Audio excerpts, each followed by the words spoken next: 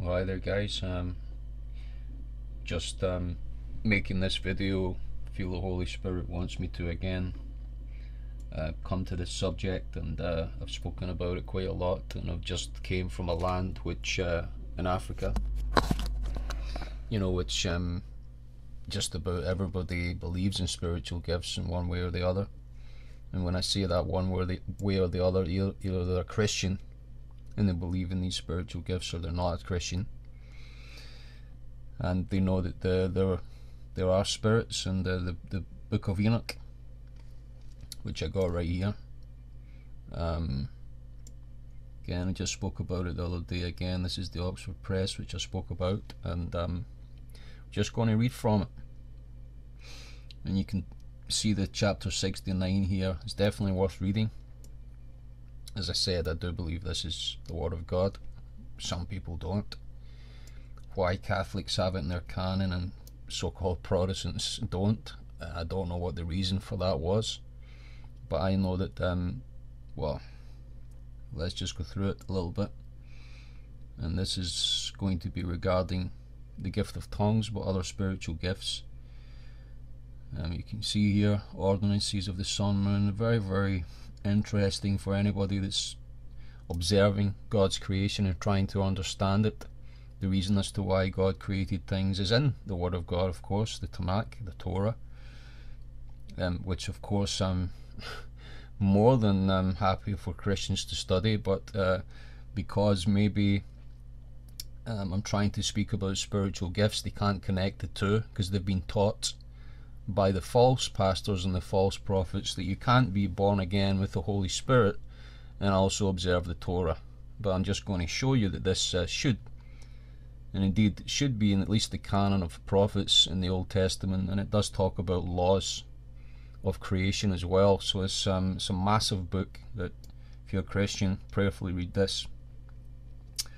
So you can see here it's talking about he sat on the throne of his glory, some of judgment. This is, as I scroll down, and also the certain heavenly bodies that didn't perform their actions were punished, chained, etc., etc. And they're talking about angels, and they're talking about stars, which are normally angels, but I'm not going to go into that today. We'll briefly read chapter 70, and then we'll go ahead, and this is the last chapter in section 2. And it came to pass after that his name during his lifetime was raised aloft to that of the Son of Man, and to the Lord of spirits from amongst those who dwell on the earth. Again, this is a prophecy. I mean, Jesus Christ was referred to as the Son of Man. On more occasion he referred to himself as the Son of Man, because of course he was the son of Mary, which the three Abrahamic religions testify to, except of course Judaism denies it, but the other two accept it. And he was raised aloft on the chariots of the Spirit, and his name vanished among them. And from that day I was no longer numbered among them. And he set me between two winds, between the north and the west, where the angels took the cords to measure for me the place of the elect and righteous. And there I saw the first fathers and the righteous, whom from the beginning dwell in that place. Okay, that's possibly referred to as Abraham's bosom. Okay, next chapter. So I've dealt with that one very briskly. And it came to pass after this that my spirit was translated, and it ascended into the heavens. And I saw the holy sons of God. They were stepping on flames of fire. Their garments were white, and their raiment, I don't know what the difference between garments and raiment was. Maybe their garments and their appearance, perhaps spiritual clothing, perhaps. And their faces shone like snow, or even in some cases like the sun. Okay, so you have this appearance like Moses was. Again, Moses was the one who brought the law to the world, as it were, through the Kohanim to the Jewish people and the rest of Israel and the world. And yet his face shone like the sun as well. He was filled with the Holy Spirit. The same Holy Spirit as we get today as born again Christians.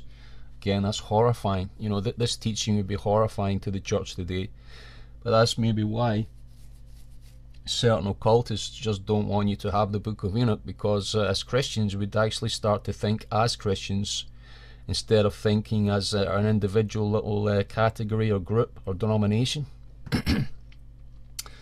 And the next verse says, "And I saw two streams of fire, and the light of that fire shone like Hecaneth."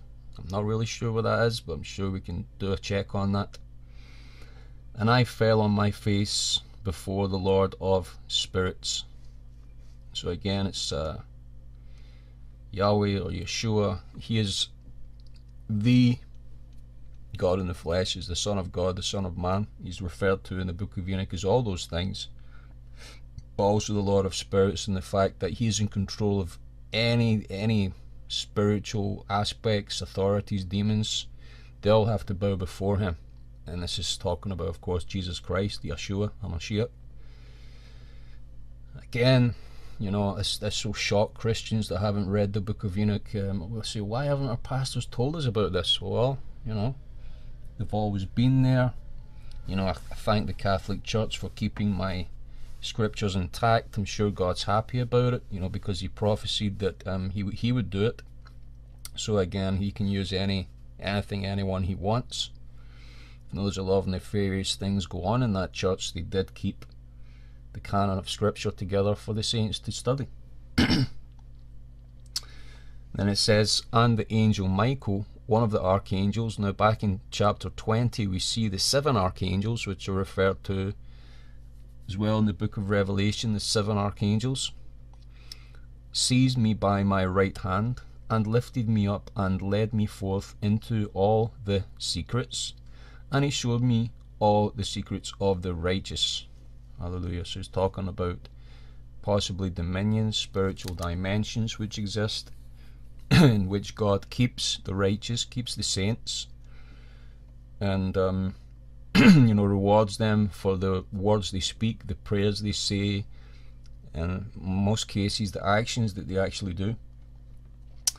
"And He showed me all the secrets of the ends of the heaven, and all the chambers of the stars, and all the luminaries, whence they proceeded before the face of the holy ones." So again, this is telling you that, yeah, the physical stars that we see, the powers of the heavens, you know, the sun, moon and stars that we read about in Genesis 1:14 to 16, and right through the Psalms, you know, King David sings about the fact that you know, the chamber of the sun and the moon and so on, like the bride and the bridegroom, and I think it's Psalm 119 if I'm remembering correctly, and all the luminaries, talking about the fact that there are holy angels or archangels that control these unseen aspects. You know, our scientific people community might call it gravity, or might call it some other force like dark energy or something like that, you know, the mysterious force which they can't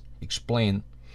The Bible is telling you that God's angels are the ones who control and regulate the movements of the heavenly bodies, and the Book of Enoch especially talks about their movements, you know, which actually does back up the fact that I believe that the earth is spherical like the rest of the planets and stars in the universe, and that everything is moving, you know, that you know, anyway, let's not get too deeply into that. "And He translated my spirit into the heaven of heavens." So you get Paul talking about that there's 3 different heavens. In some books it talks about 7 different heavens. So this is him being translated to the top heaven, where you can't get any further up. This is the very where the throne of God is, where, you know, the Son of God, the secrets and the powers of heaven rule the creation, the universe, the seen and the unseen. "And I saw, as it were, a structure built of crystals." Now this is not Superman, or this is not like, you know, whatever, but you know, there's some crystal structure meant to be seen on the moon as well, that previously was destroyed, possibly built by the fallen angels.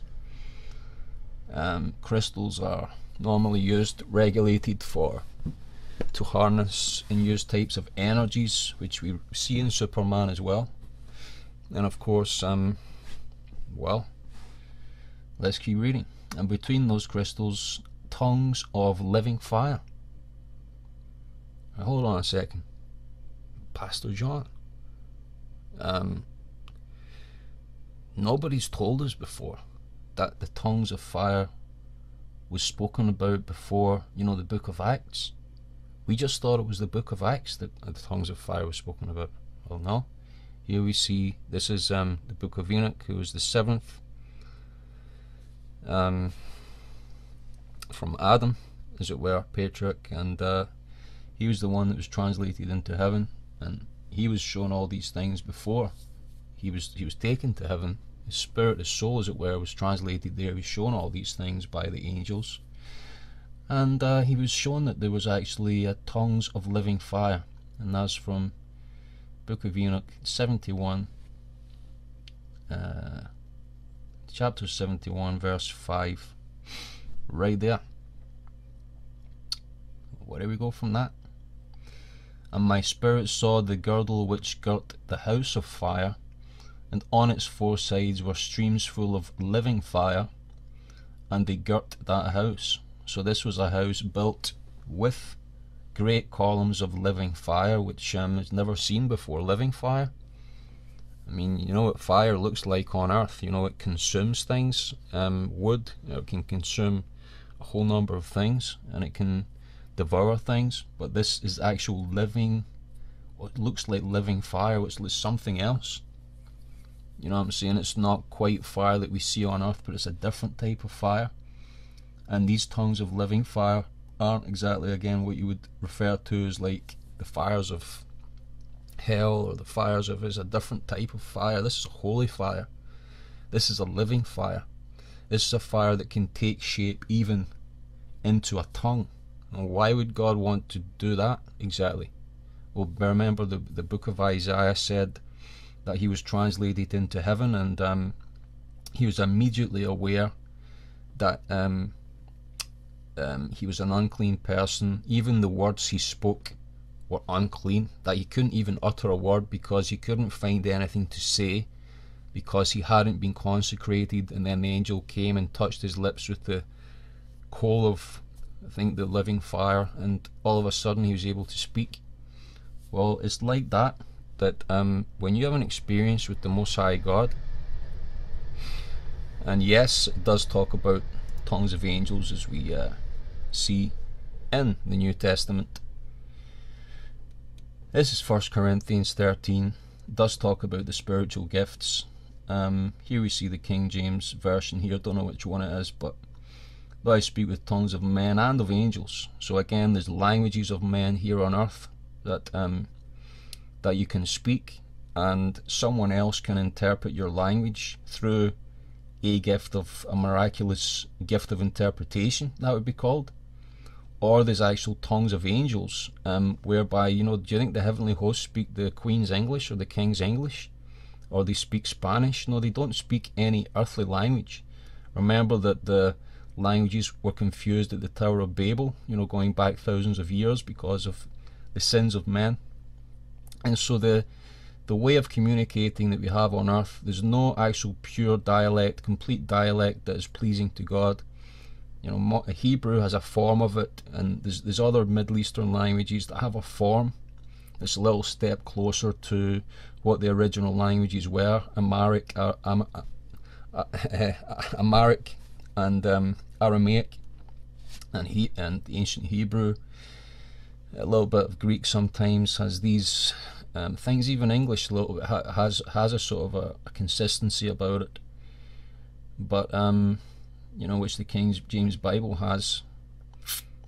But yeah, the New Testament does speak about the tongues of men.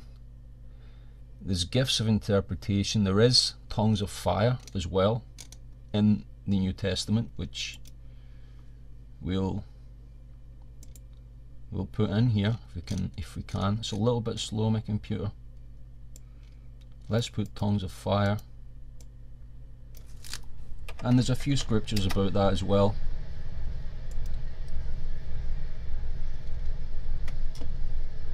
Book of Acts, okay, so like flames of fire, Acts 2:3, right there.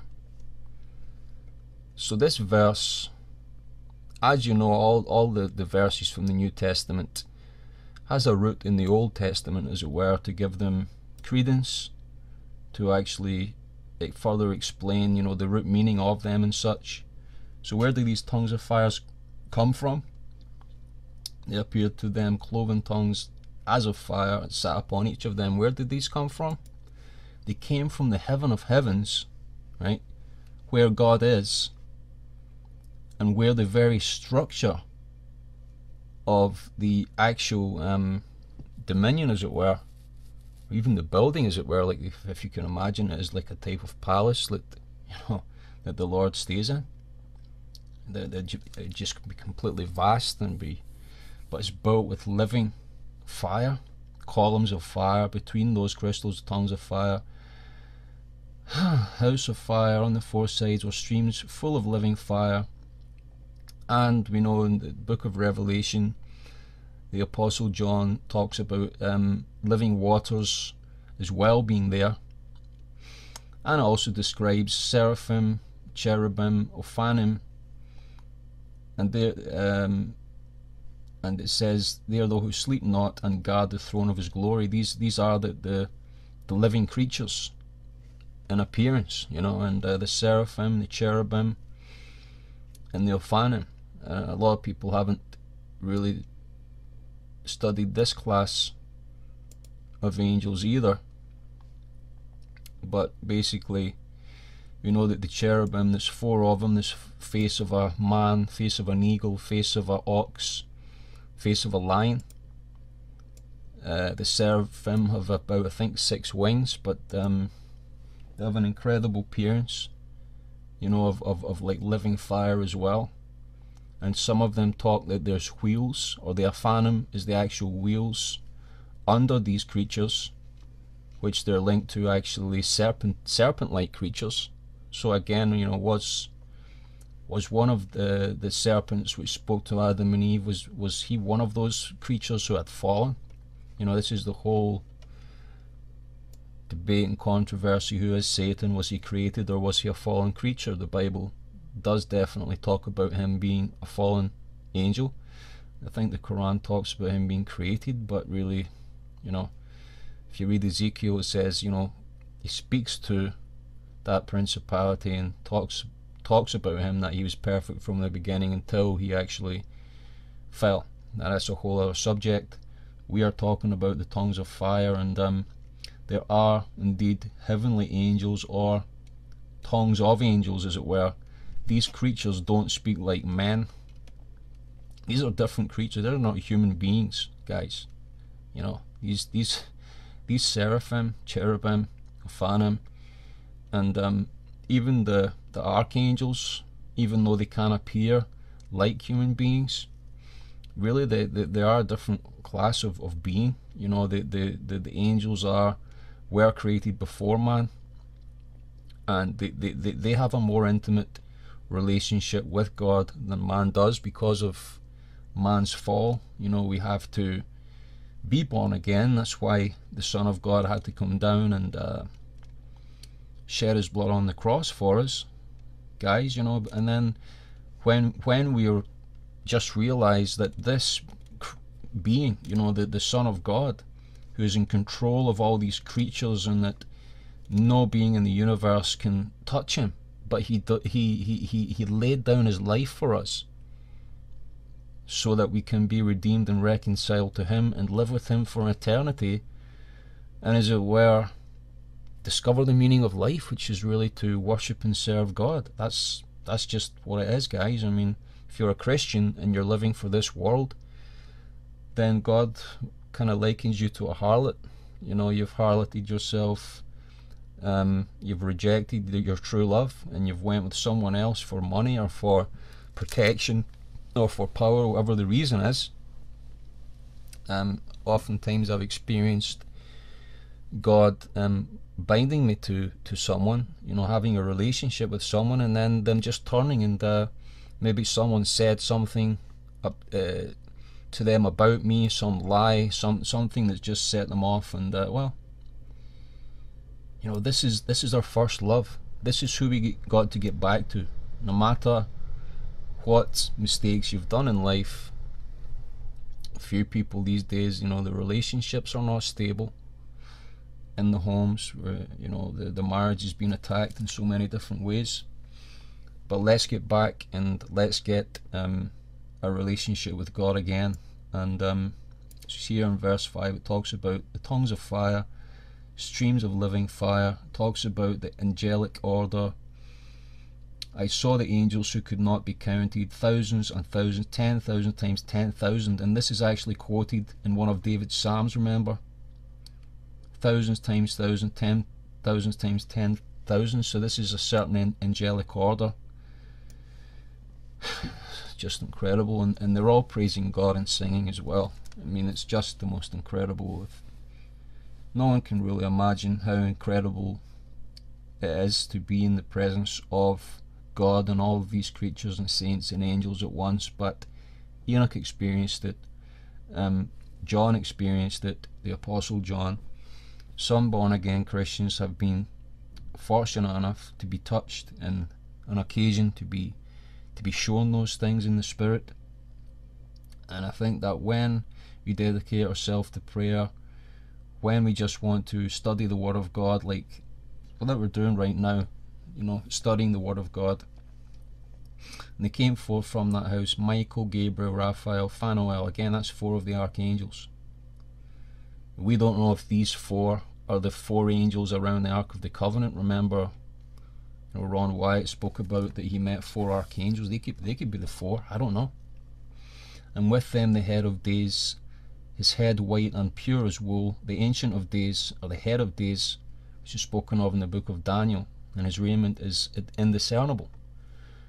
So is this a different appearance of Yeshua in heaven, or is this the Father this is talking about? Again, this is things that Christians talk about, and they can dispute, and they can say, well, this I believe, yes, it's Yehovah, or whether it's the Father or the Son, then that's interesting. I fell on my face, and my whole body became relaxed, and my spirit was transfigured. And I cried with a loud voice, with my spirit of power and blessing glorified and exalted. So again, the Holy Spirit enters into Enoch, and he's able to speak. He's able to exalt his God through the power of the Holy Spirit. You know, otherwise you're just like a dead man. When you come into this situation, if everyone's ever experienced meeting or whatever, the Lord's came to them in some way, you're just like a dead man. You can't move unless God gives you the power, you know. And these blessings which went forth out of my mouth were well pleasing before that head of days. Remember, he's called the Ancient of Days in the book of Daniel. The head of days came with Michael, Gabriel, Raphael, and Phanuel. And each of these archangels, remember, chapter 20, they have an office. And I think Raphael is the one that's got the office of healing. Gabriel is like the messenger of heaven. Michael is like a warrior angel. Phanuel, I think he's related to the regulations of the heavens, you know, the sun, moon and stars. I think that's the angel that controls these heavenly bodies. And you know, there's thousands and 10,000s of angels under some of these archangels. It says the last passage where the Son of Man was described as accompanying the head of days, and Enoch asked one of the angels concerning the Son of Man and who he was. Hallelujah. Hallelujah. We know who he is now. He is Jesus Christ. He is Yeshua HaMashiach, the Son of the living God.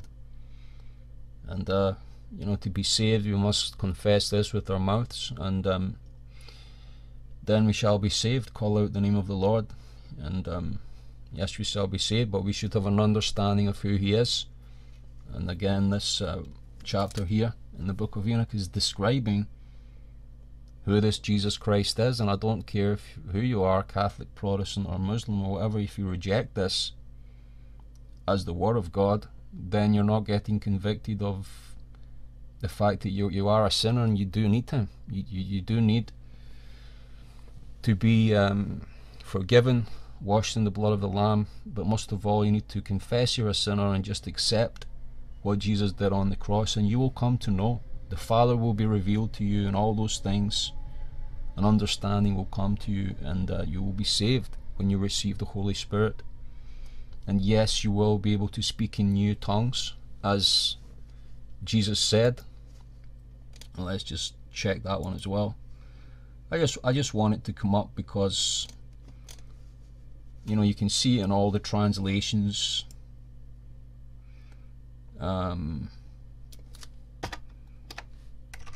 Whichever one people like to use.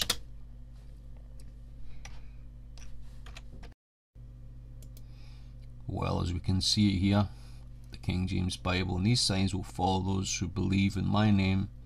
They will cast out demons, they will speak with new tongues. Hallelujah. So again, this is the tongues of fire, the new tongues. We haven't quite looked at the gift of tongues because it has two different meanings, which I described them already. It has an earthly interpretation that you can hear the person speaking their own language, or it has a heavenly interpretation where someone is speaking a tongue of men, or tongue of angels specifically, and not a tongue of men, where they can also interpret what's being said there. Hallelujah. And of course, if we get a message from God, from one of the angels, yes, we'll be able to hear that angel speaking in our own language, because, you know, that's sort of a built-in, it's built in, you know what I'm saying, to the you know, God speaking to His people. He gives us understanding, you know. The Apostle Paul talks about, I pray with my understanding, and I pray with the tongues of angels, and so on. And he talks about the gift of tongues and the gift of prophecy, I think especially in the book of Corinthians. So this is made crystal clear, guys. What I definitely say about this is that the modern day church try to demonize spiritual gifts. I think many of them in the UK try to demonize the gift of tongues. And what I would say to that is that definitely, if you've been spending time in prayer with the Lord, perhaps fasting, reading your Bible, and you get this gift, you're not going to get this gift, of course, without seeking the Lord first. And it's even though people might demonize, you understand that this is not a demon, or this is not a demonic tongue that you're receiving. This is from the Lord. Occultists can speak in different languages, and once they do certain sins, and they have to go for days and weeks and do terrible sins, and you know, kill, lie, steal, and destroy, and you know, they get demons come to them, and these are demons that can also speak in tongues and do some form of miracles, false signs and wonders, as it were. But one of my favourite chapters, definitely when you're a street preacher, you read Mark 16:17, is quoted many times. And these signs shall follow them that believe in my name, they shall cast out devils and speak with new tongues. Hallelujah. Yes, even the Derry Rams versions listed there. Hallelujah. That's why even Catholics can get born again and get this spiritual gift. As I said, we might do some more apologetics in the future, maybe about the Catholic Church a little bit, to encourage Catholics. You know, yes, you have the basis of Christianity, you believe that Jesus or Yeshua is the Son of God. Yes, there's what we might know as a Trinity as well. You might have an understanding about that. But basically separating these two things out of all the other doctrine in the Catholic Church, these two things are what makes them basically were a Christian church, at least at one time. And yeah, so we can maybe do some more about that in the future. But again, I just want to thank you for listening to this video. Had a little bit of trouble with the last part of this video, but I believe it's an important message the Lord wants to get out. So God bless you, and seek spiritual gifts, as Paul said. I'll say the same thing as he's saying. Covet the spiritual gifts. Go and spend time with the Lord. Pray. You know, the Apostle John spent a lot of time praying to the Lord. I'm sure studying the scriptures, fasting, and there's just so many supernatural powers and gifts that come with the Holy Spirit and seeking the Lord. And as a spiritual warfare we are fighting, and so it's very important that we do all those things so that we can get all the victories that we need to get in our lifetime against the kingdom of Satan, which does fight against the saints. Hallelujah. But the victory is in our Lord Jesus Christ, and as the Bible says, that they shall overcome him with the blood of the Lamb and with the testimony of their mouths. So may you be blessed. May the Holy Spirit come and gift you with these new tongues of fire, even words and tongues of angels, hallelujah, that we can truly have that intimacy with the Lord. I'm not going to try to think that I can help people to speak in these new languages, because I don't believe I can. I believe it's you spending time with God, and the Holy Spirit will lead you in those things as he have with me. Alright then, shalom, in the name of Yeshua.